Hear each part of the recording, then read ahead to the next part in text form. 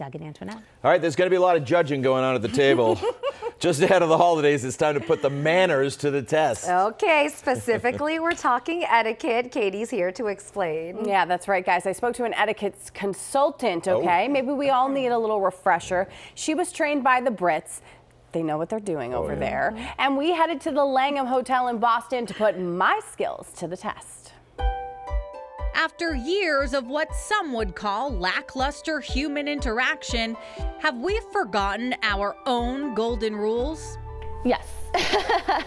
COVID didn't help. And you know, now that things are back to normal, I feel like people kind of forgot how to act.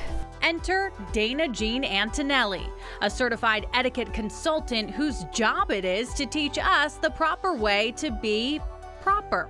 We learn manners based on what parents teach us. They can only teach so much. Antonelli says everything from a first impression, Hi, Dana. Hi, Katie. how are you, to how you hold your fork matters. So that's why I'm here, hopefully to get everything back to, you know, the basics as far as just learning manners and proper etiquette. First, let's talk about hosting and the appropriate way to lay out a place setting. And I can always look down on the setting and know how many courses I will have for the evening. Remember, forks and knives pair up together, forks on the left and knives on the right.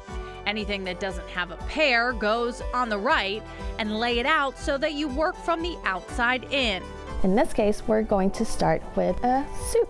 When it comes to eating soup, did you know there's a right and a wrong way? Actually, you want to scoop away from you. Draw off any excess, and then you bring the spoon to you rather than ducking down.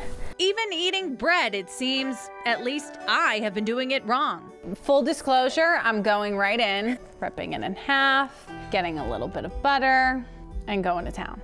Instead of cutting it in half, you actually just want to take a small piece, butter it like so, and take a bite. And in the day and age where we're connected to our phones, remember it's not polite to keep even our most personal belongings directly on the table. Anything that doesn't belong in a dining situation, for instance, handbags, cell phones, sunglasses, lipsticks, should be off the table. At the end of the day, you know, it's really just all about kindness, respect, and consideration.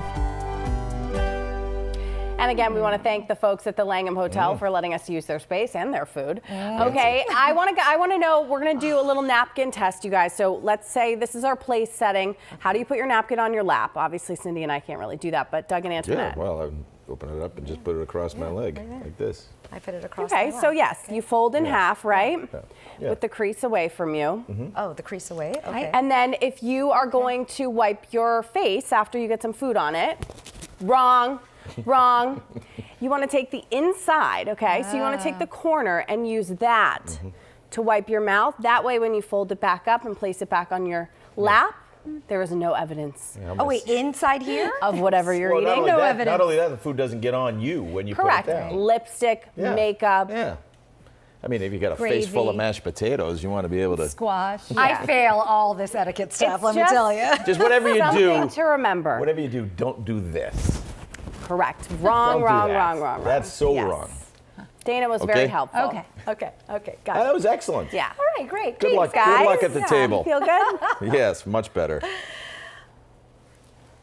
Still more to come after the break. 5 things to do this weekend right now. Whee!